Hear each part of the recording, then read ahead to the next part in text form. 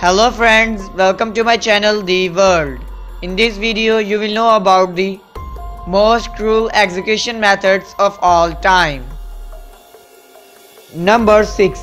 Brazen Bull. The Brazen Bull, sometimes called Sicilian Bull, was an execution device designed by Perilos of Athens in the year 560 BC. The bull was hollow, crafted entirely from bronze, and it had a door in one side. The criminals were locked inside the bull, and a fire was set under the statue. The fire heated the metal until the criminal inside died from severe burns. The scorched bones were then often made into bracelets and sold at market. Number 5. Sawing. Sawing in the half was an incredibly cruel execution method, used mostly in the medieval Europe. During the process, the criminal would be hung upside down from a tree or gallows, and a large saw would be then used to slice his or her body in half, starting with the crotch, all the way to the chest and head. While some victims were cut completely in half, most of them were only sliced up to their abdomen, prolonging their agony. Because the victims were hung upside down, the brain was receiving sufficient blood flow to keep them alive and conscious, until the saw finally reached the main arteries in the abdomen. In extreme cases, the execution could last several hours. Number 4. Boiling. In execution by boiling, the criminal was stripped naked and then thrown into a cauldron full of boiling liquid, or cold liquid, which was then heated to the point of boiling. Sometimes the executioner controlled the speed of boiling by raising and lowering the victim to the cauldron, using a system of ropes. The liquid used could be water, oil, tar, acid, wax, wine, or even molten lead. While not as common as many previous methods of execution in the past, boiling to death has been practiced in many parts of Europe and Asia. Death was caused by severe scalding caused by the boiling liquid gradually destroying the skin, fatty tissues, exposed muscles, and eventually forming breaches in major arteries and veins. Number 3. The Catherine Wheel. The Catherine Wheel, also known as the breaking wheel, was a medieval torture and execution device. The criminal was tied to a large cart wheel with his arms and legs stretched out.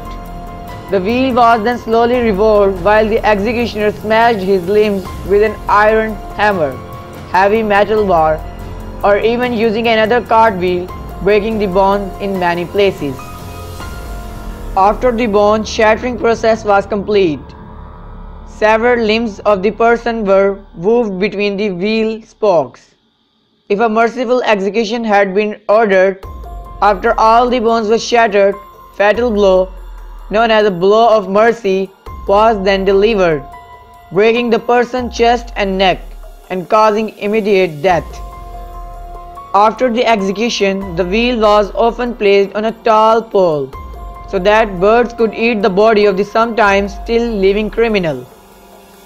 If he survived the initial blows, it could take up to 2 or 3 days for him to die of shock and dehydration. Number 2. Rat torture.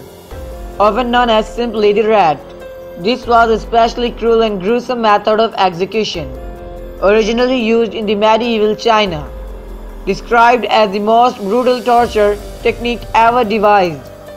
It employed live rats eating through the victim's flesh. At the beginning, large pottery bowl filled with a couple of rats was placed open side down on the naked prisoner's body. Large amount of red hot charcoal was piled on the top of the bowl, gradually heating the air inside. Rats, terrified of the heat, then slowly gnawed their way outside through the victim's flesh. Only a small percentage of victims survived this gruesome procedure. Most of them died due to intense internal bleeding and septic shock from severely infected wounds. Number 1. Divorce. This incredibly cruel method of execution originates from the ancient Persia, sometimes also called Scaphism. Criminal was contained inside a pair of narrow robots or in some variations in a large wooden tub with his head, hands and feet protruding outside from his container. The person was then forced to ingest large amounts of milk and honey until developing a severe diarrhea, and mixture of milk and honey was also rubbed on the exposed part of his body, attracting flies and other insect species. Then he was left afloat on a still pond or a lake. The defenseless person's fecal matter slowly accumulated within the container, attracting more flies which ate and bred within his or her exposed and increasingly gangrenous flesh. Person was then repeatedly fed each day to prevent fatal dehydration and starvation, often prolonging the torture to several days or even weeks. Death, when it eventually occurred, was caused by a combination of various factors, most often because of septic shock, starvation or dehydration. You guys can tell me in comment section about that execution which you think more cruel. Please subscribe my channel for more interesting videos and information. Thank you.